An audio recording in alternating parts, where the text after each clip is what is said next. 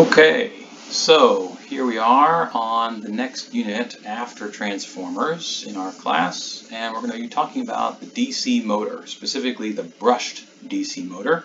We'll talk later about, in a later video, about what the distinction there is, but there are brushless DC motors, but we'll get to those.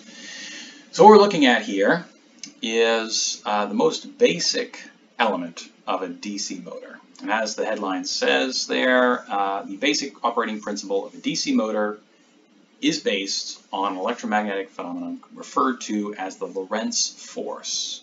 The idea of this is that if you have a current, so I've labeled that right here, use the little purple marker.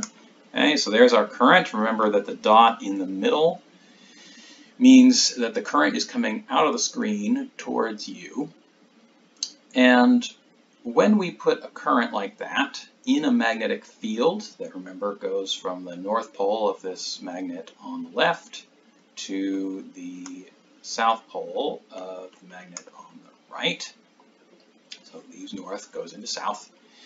If you have that configuration where the current is perpendicular to the direction of the magnetic field, there's this current carrying piece of wire is going to feel a force, okay? And the force that it feels is upwards, okay? And the question that we want to answer here is why that direction, okay?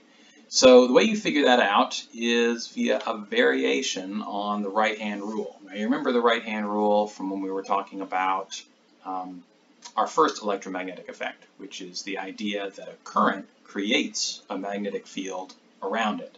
And you put your thumb in the direction of the current, you wrap your fingers, and the way that your fingers wrap naturally is the direction that the magnetic field goes, the field lines go around that current.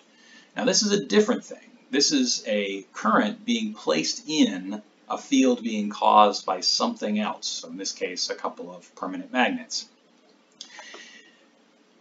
The basic idea of this right-hand rule to figure out that the force on that wire is upwards is outlined here.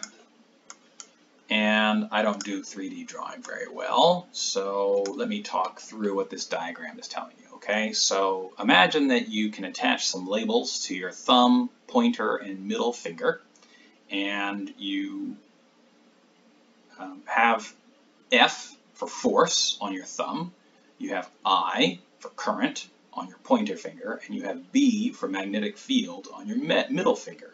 And if you make you make your hand into like a ray gun, like you do when you're a little kid, okay? So your thumb is up and your pointer finger is out. They're at right angles to one another. And then you stick your middle finger out so that it's at a right angle to your pointer finger. You'll have kind of like an XYZ axis, set of axes there on your right hand, as long as you're holding all three of those fingers sort of perpendicular to one another. Okay. Once you have that set, you just need to twist your hand around until you've got your pointer and middle finger in the direction of the current and the field, and then your thumb will then naturally point in the direction that the force is on that current carrying wire. So here, if you twist it around, here I'm doing this, you can't see it, but you should try it too. The current coming out of the screen, the field going to the right, and if you've done this correctly, you should see your thumb pointing upward, just like we've got in the diagram there.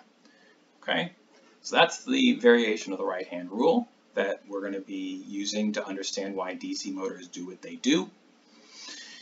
And that's the Lorentz force, or at least an aspect of the Lorentz force. So, now, if you've watched the video that I'll post a link to on the Brightspace page, you will see that this causes the length of wire that's going in the magnetic field to actually feel force and be flung upwards and out of the magnetic field. Okay?